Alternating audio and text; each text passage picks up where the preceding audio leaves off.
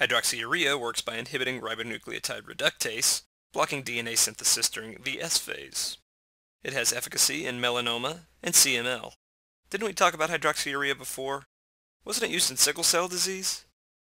Well, in fact, in sickle cell disease, hydroxyurea works because it increases fetal hemoglobin, which alleviates the symptoms associated with excess hemoglobin S.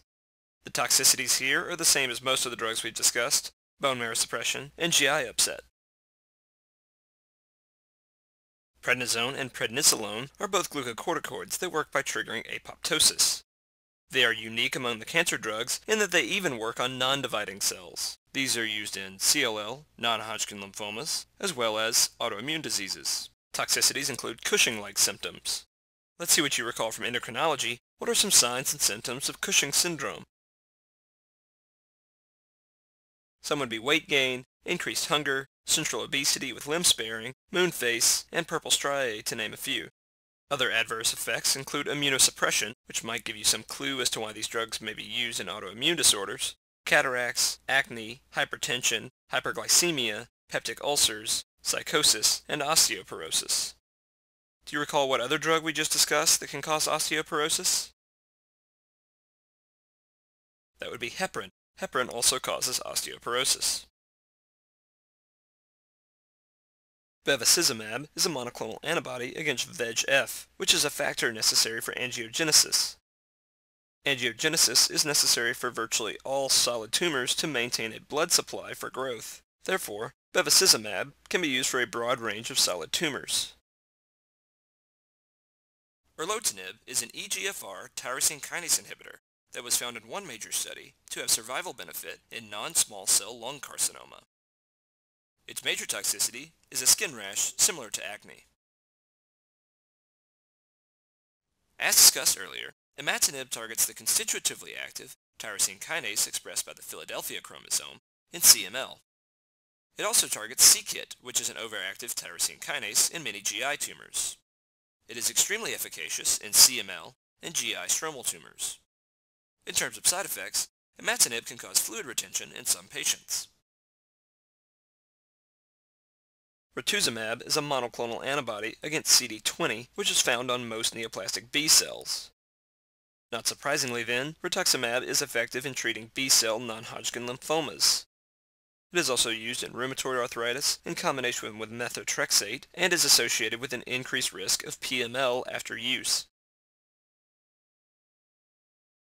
What are the other anti-tumor drugs that we've discussed that are well known for cardiotoxicity?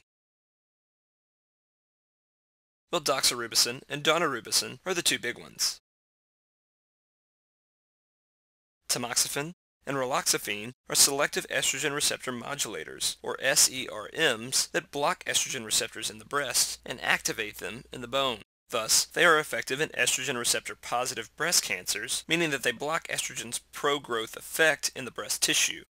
They also have the added benefit of preventing osteoporosis because they promote bone growth.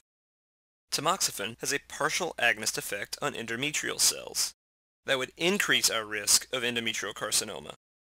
Unlike tamoxifen, Raloxifene is an endometrial estrogen receptor antagonist, so it does not increase the risk of endometrial carcinoma. To summarize, tamoxifen and Raloxifene both block estrogen receptors in the breast and stimulate estrogen receptors in the bone. However, they differ in that tamoxifen stimulates estrogen receptors in the endometrium, while Raloxifene blocks estrogen receptors in the endometrium. We'll talk about these two again in repro, so keep your eye out for them. Now let's talk about a few targeted cancer therapies. Unlike many of the drugs that we've discussed before, these drugs work specifically on cancer cells and try to distinguish them from normal healthy cells. For example, Trastuzumab, or Herceptin, is a drug that doesn't just target rapidly dividing cells, it actually targets cancer cells with a specific mutation. Trastuzumab is effective in some kinds of breast cancer, and do you know what mutation is the target in this therapy? Well, certain breast cancers overexpress HER2, which stands for Human Epidermal Growth Factor Receptor 2, and is a tyrosine kinase receptor. Trastuzumab targets HER2 specifically, and is effective in metastatic breast cancers that are HER2 positive. The well-known and sometimes tested toxicity of Trastuzumab is cardiotoxicity. Vemurafenib inhibits the BRAF kinase oncogene that can cause melanoma. It is used for BRAF-positive metastatic melanoma. Now for something a little more fun than learning about drug mechanisms, allow me to introduce you to Chemotoxman. Chemotoxman aptly illustrates the major toxicities of various cancer drugs. Pay close attention to the shape of various markings on its body because they spell out the first letter of most drugs that have toxicities corresponding to that region of the body. This diagram is very helpful for the boards. Up top you may notice a large, very round head.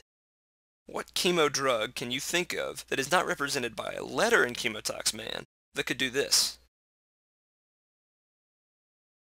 How about the moon face that many people get under the use of Prednisone? I think he may have also gained a little weight since the last time we saw him, but those arms and legs do look pretty skinny. Note that his ears are shaped like C's, as well as his two kidneys. Note also that there are two of each of these. What do these stand for? These are for cisplatin and carboplatin, since they both cause nephrotoxicity and acoustic nerve damage. Next up, we note all the extremities are shaped like V's. This is for vincristine, which causes that peripheral neuropathy with paresthesias. Then we note the lungs are two large B's. What could these be representing? These B's denote pulmonary fibrosis caused by bleomycin as well as busulfan. Sandwiched between our B's for lungs is one big D that represents a heart. What does this stand for? This actually represents both doxorubicin and daunorubicin causing cardiotoxicity. We also note that there is a small T inside the heart. This is for Trastuzumab causing cardiotoxicity. Down in our nether regions here, we note a C combined with a Y. This represents hemorrhagic cystitis associated with cyclophosphamide. Finally, the bones are capped with 5, 6, and M. What class of drugs does this make us think of? That's the anti-metabolites, representing 5-fluorouracil, 6-mercaptopurine, 6-thioguanine, and methotrexate, all of which lead to myelosuppression in the bone marrow. Many of these side effects are very commonly tested on your exams. As you can see, Chemotoxman does a great job of associating all of these side effects into one good picture. If you're a visual learner, I really recommend that you try and use this technique to get these down. This guy is extremely handy for your boards, and that's why he is so lovingly referred to as Chemotoxman. Okay, let's do our final USMLE style question in the Hematology and Oncology chapter. A 32-year-old man comes into the clinic for evaluation of a testicular mass that he first noticed on self-examination several months ago. He is found to have testicular cancer and begins chemotherapy. He subsequently develops shortness of breath. Pulmonary function testing reveals a restrictive lung disease pattern. Lung biopsy shows a diffuse increase of interstitial fibrous tissue. What is the mechanism of action of the chemotherapeutic agent most likely responsible for this complication?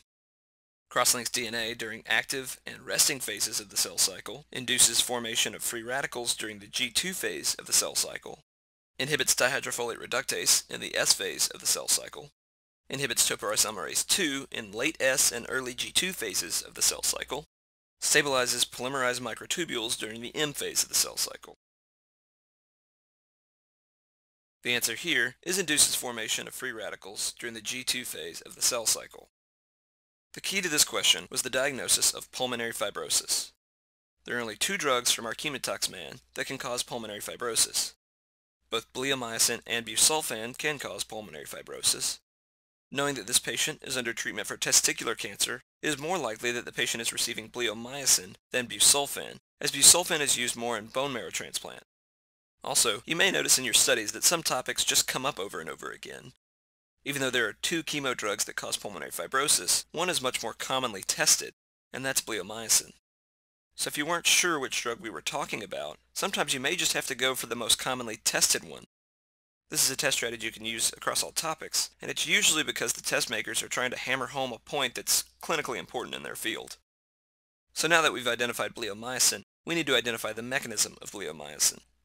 From our cell cycle diagram, we can recall that bleomycin affects cells in the G2 phase by the formation of free radicals that bind and cause strand breaks in DNA. Bleomycin is used in the treatment of lymphomas and testicular cancers. Side effects also include pulmonary fibrosis, as well as skin pigment changes and myelosuppression. You can see that several of the studying strategies we discussed were used in this single question. And now that we've discussed all the mechanisms, this would be a great time to review the diagrams we saw for where each drug acts in the cell cycle, as well as our chemotox man, and really commit these to memory. The other mechanisms in the answer choices are in order: cisplatin for A, methotrexate for C, etoposide for D, and paclitaxel for E. None of these treatments had the adverse effects of pulmonary fibrosis, as we see in the case presentation. Well, that'll wrap it up for the Hematology and Oncology section for this lecture series. I really hope you found these lectures useful in your studying, and be sure to come back if you feel that you need a refresher. Good luck on your exams.